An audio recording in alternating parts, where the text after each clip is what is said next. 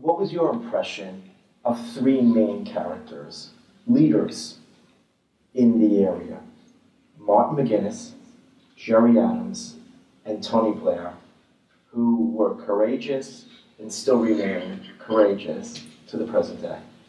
All were. But you should include in that list David Trimble, who was the leader of the Ulster Unionist Party, the largest unionist party. John Hume, who was on the nationalist side, the architect, the visionary, the man who conceived not just the process, but the mechanisms by which the negotiations would occur. And that was a critical factor.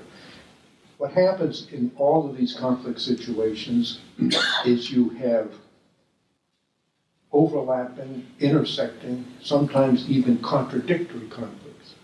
You look now in the Middle East. We are allies of Turkey.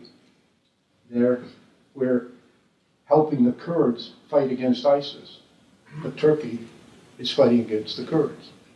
We are opposed to the Assad regime in Syria. We are opposed to ISIS, but ISIS is fighting the Assad regime.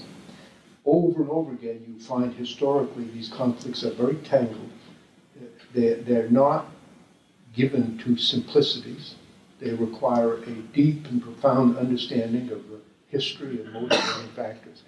And sorting them out is not an easy thing to do. And John Hume established the framework by which we sorted the issues out.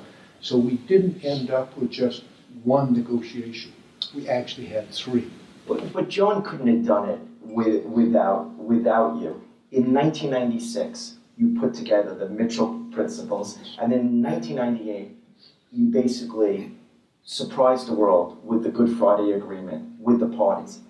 What did you specifically do that nobody else was able to do? And there were countless people that have tried for ages, decades to do this, and even centuries to do this.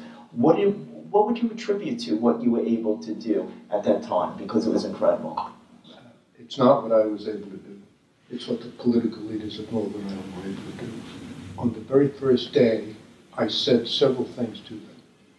I said, I don't come here with an American peace plan.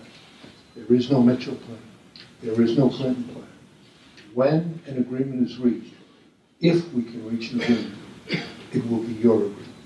Because one thing I know, I said to them, when it's over, I'm going back home, and you will have to live with the consequences. So it is not for me to impose upon you how you live. It is for you to agree upon how you will live, and I will testify in favor of it. Now, when we got to the end of the process, years later, and I presented to them the draft peace agreement, I said to them orally, and I put in writing in a memorandum, every word of this agreement has been spoken or written by a person from Northern Ireland. There is not a word in this document that is not yours. Now, I confess to you, and I've said publicly, that I and my colleagues, I had two great colleagues, the former Prime Minister of Finland and the former Canadian Chief of the General Military Staff. We drafted the agreement. So, of the millions of words that were written and spoken, we decided the relative handful that would go into the agreement. And those were value judgments. So we did play a role, but in the end, it was their agreement. It's their country, it's their life, and they have to own the process. It can't be imposed externally. It has to come from within. Creating the circumstances in which they could meet, talk, debate, argue, ultimately helping them to agree is a contribution to the process, but the real heroes are the people and the political leaders of Northern Ireland.